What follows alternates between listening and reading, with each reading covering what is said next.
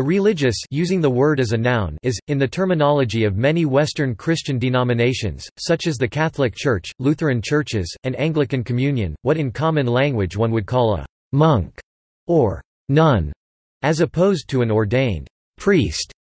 A religious may also be a priest if he has undergone ordination, but in general he is not. More precisely, a religious is a member of a religious order or religious institute, someone who belongs to a society in which members pronounce public vows and lead a life of brothers or sisters in common.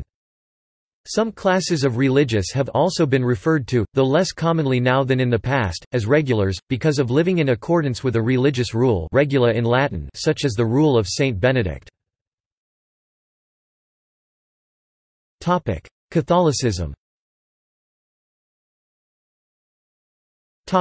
Catholic canon law definition. Religious are members of religious institutes, societies in which the members take public vows and live a fraternal life in common. Thus monks such as Benedictines and Carthusians, nuns such as Carmelites and Poor Clares, and friars such as Dominicans and Franciscans are called religious. Those living other recognized forms of consecrated life are not classified as religious. A member of a secular institute is thus not a religious. Nor is a consecrated hermit, a consecrated virgin, or a person who follows some other form whose approval is reserved to the Holy See. Ordination as deacon, priest or bishop does not make one a member of a religious institute and so does not make one a religious. Clerical or lay. If a religious has been ordained as a deacon, a priest or a bishop, he also belongs to the clergy and so is a member of what is called the religious clergy, or the regular clergy. Clergy who are not members of a religious institute are known as secular clergy.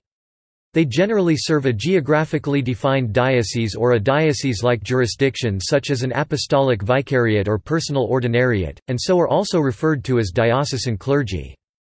A religious who has not been ordained is a member of the laity, a lay person, not of the clergy. However, once any non-ordained religious professes vows, especially final vows, they must be formally dispensed from those vows, which is a lengthy and formal process, with set procedures, that involves their local superior, the local bishop or other ordinary, the head of the order, and the Vatican's Congregation for Religious.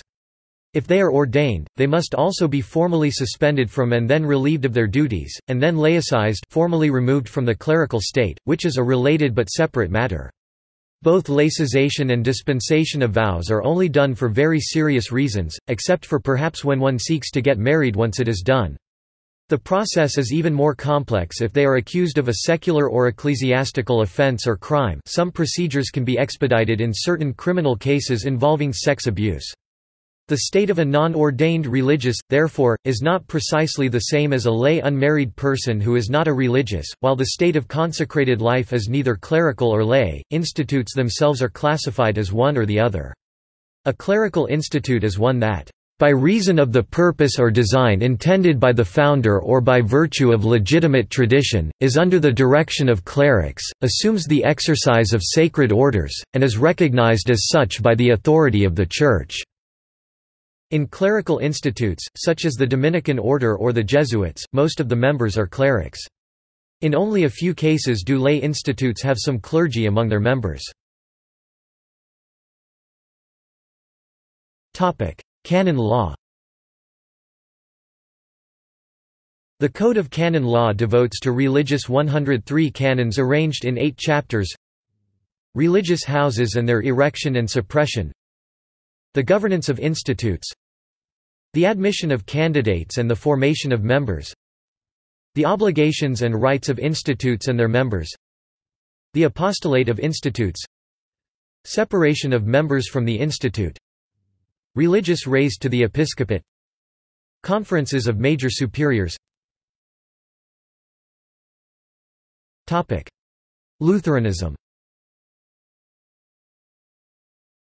In the Lutheran churches, religious are defined as those who make religious vows before their bishop to live consecrated life, especially in a religious order. An ordained priest who is not a part of a Lutheran religious order is considered secular, rather than religious. Anglicanism. In the Anglican Communion, the religious refer to those who have taken vows of poverty, chastity, and obedience, usually in community.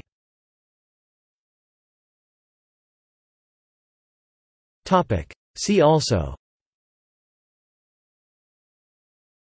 Consecrated life, Institute of Consecrated Life, Religious Institute, Religious Congregations, Secular Institute, Society of Apostolic Life.